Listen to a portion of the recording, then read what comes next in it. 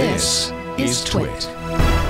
Folks are more than they have in the past, at least, turning to wearables as a way to track not just sort of fitness health and sleep health and sleep hygiene, rather, and things like that, but also tracking symptoms of COVID-19. So this is an interesting story involving a wearable that is near and dear to TWiT's heart, at least, the Oura ring.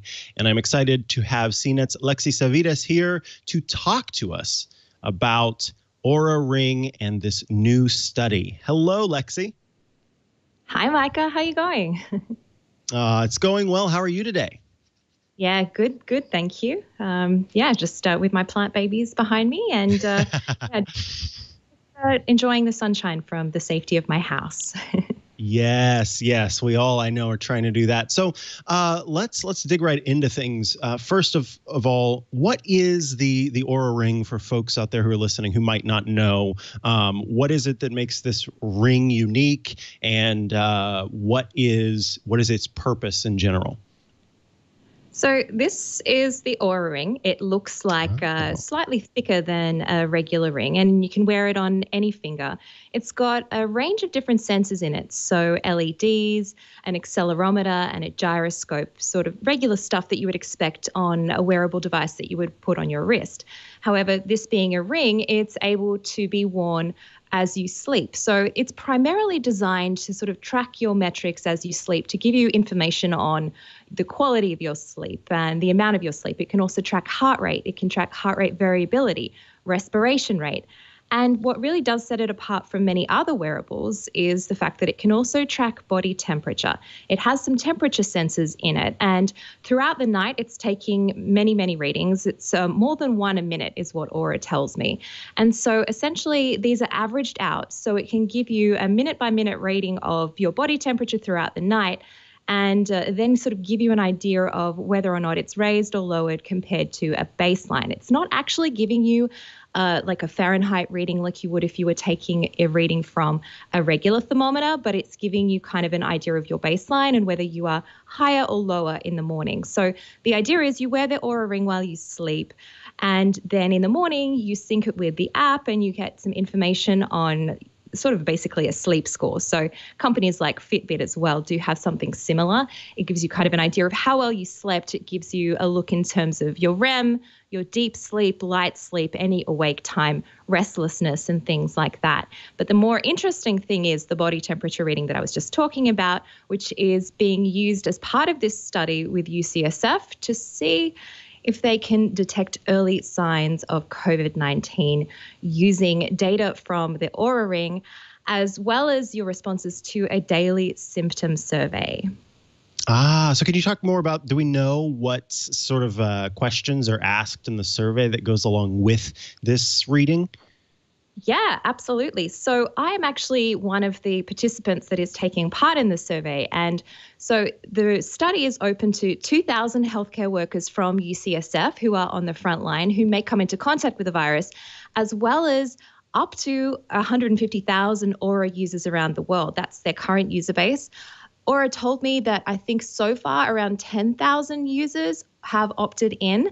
So if you do have one of these smart rings, you can be a part of the study. You just have to enroll from within the app. So essentially what happens is you open the Oura app in the morning, you kind of sync the ring, see your metrics, and then you're prompted to take this study. So it will have a little prompt saying, document your symptoms. It will take you to the page on the UCSF site. Obviously you've opted in, and you'll be able to see if you can track your symptoms. Like you can basically say at the top, it says, I have no symptoms. And then it starts listing a big laundry list of any sort of symptoms that they're interested in, such as cough, sore throat, a fever, runny or itchy eyes, sneezing, things like that. Anything that might characterize a symptom, you can document. Then the next page also asks you if you took your temperature, and it asks you to input the reading if you did, not using the smart ring, but with another temperature device.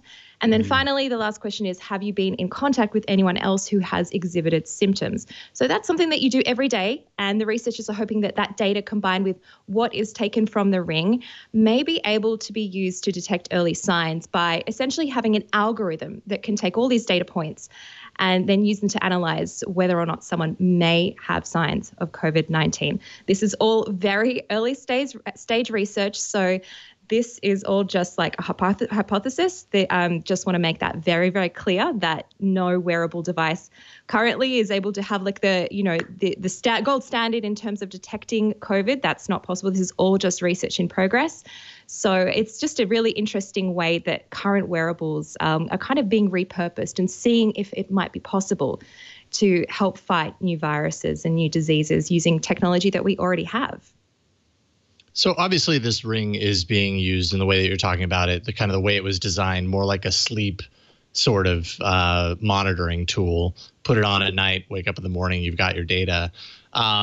Is there any benefit to using this ring outside of just when you're sleeping? Like does the battery life on this ring or the data that's generated, like, is it possible to wear this 24/7? And does that even benefit the study at all? Or is just kind of locking it into the nighttime good enough as far as they can tell at this early stage anyways? The Oura ring itself is designed to be worn primarily as you sleep, but lots and lots of people do wear it throughout the day, and you're encouraged to in order to keep a track on things like, exercise. It's like using an Apple Watch or a Fitbit. It benefits your overall metrics in terms of health tracking for fitness and heart rate and so on if you wear it during the day. However, for this study in particular, they're only interested, I believe, in looking at the data that is gathered overnight, because that's when it's talking about body temperature. And that is one of the variables that the researchers believe might be an indicating factor of COVID-19. So yes, you absolutely can wear this throughout the day.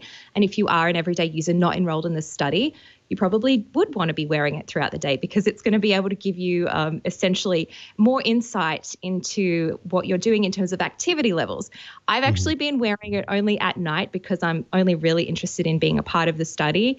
But it's kind of interesting because when you wake up in the morning and it says, okay, it gives you your readiness score, it gives you your sleep metrics. And I feel kind of like a little shamed because you're like, well, you should aim to get around an 8-kilometer walk or like a 5-6 mile walk in today because you did nothing yesterday and you take it off in the morning, right? And then I put on another wearable during the day on my wrist because I'm using that primarily for activity tracking. But I kind of don't really want to double dip wearing two at the same time. Maybe I should know that I'm wearing another one. Yeah, you should be able to sync that data together. One of the things that I'm curious about, and I don't know if it's something that you may or may not know yet, if a person starts to say, yes, I do experience these symptoms, is that then going to lead them to some action items?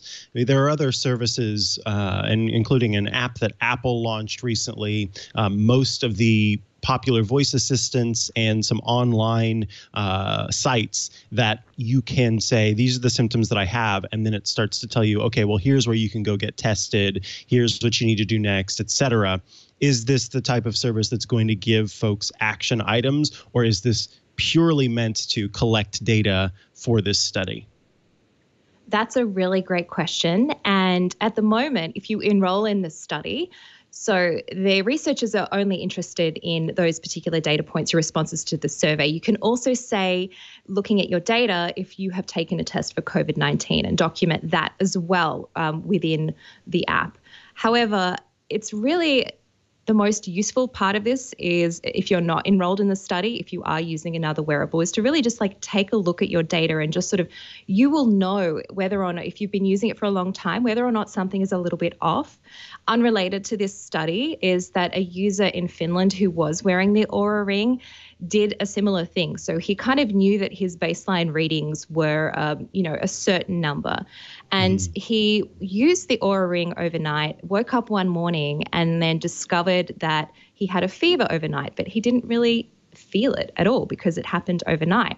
And he didn't really exhibit any other symptoms. Now, just this one reading, because he realized it was abnormal, prompted him to go get a test for COVID-19. He also did know, however, that he had traveled back from a COVID-19 hotspot in Austria. So he did have it in the back of his mind that maybe something might be off. The data encouraged him to go get a test. But this is really just extra information that you can use to be more informed. I just want to make it clear that this is not a substitute for a COVID-19 test. This is not a substitute for an actual medical consultation. So you just can use it just to be a little bit more informed about your particular situation, and then use that as an action point to seek treatment or seek a test if you need to.